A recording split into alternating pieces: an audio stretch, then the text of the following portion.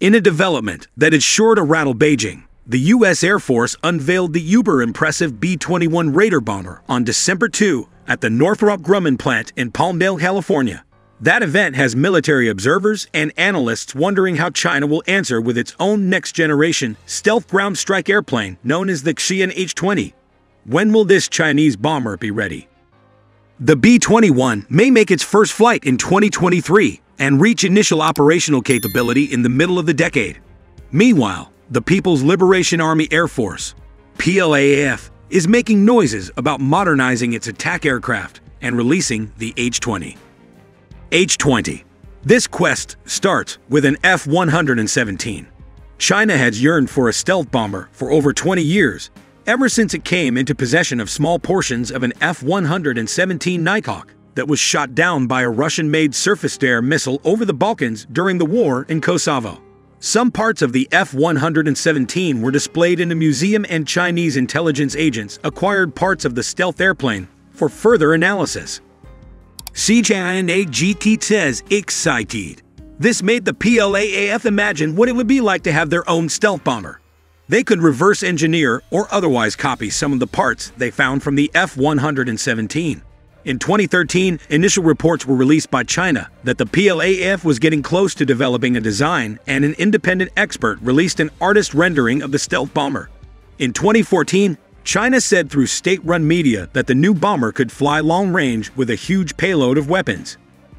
Milor DETAILS on VEXIN H-20.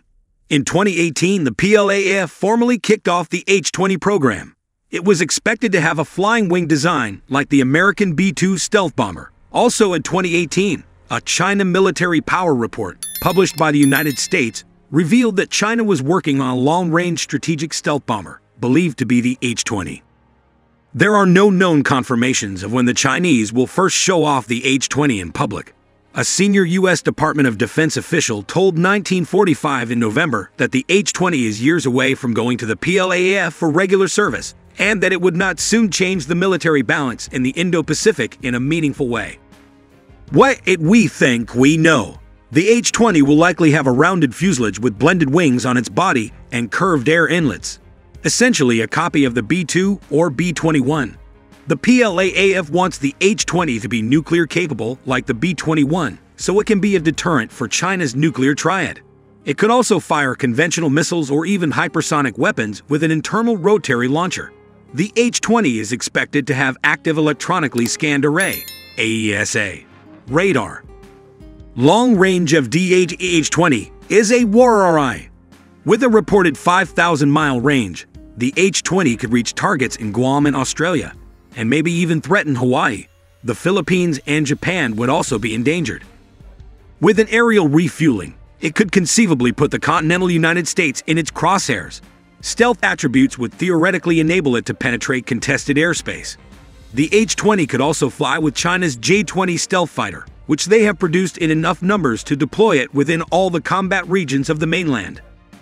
The American intelligence community and generals and admirals for U.S. Indo-Pacific Command will be watching the development of China's H-20 closely.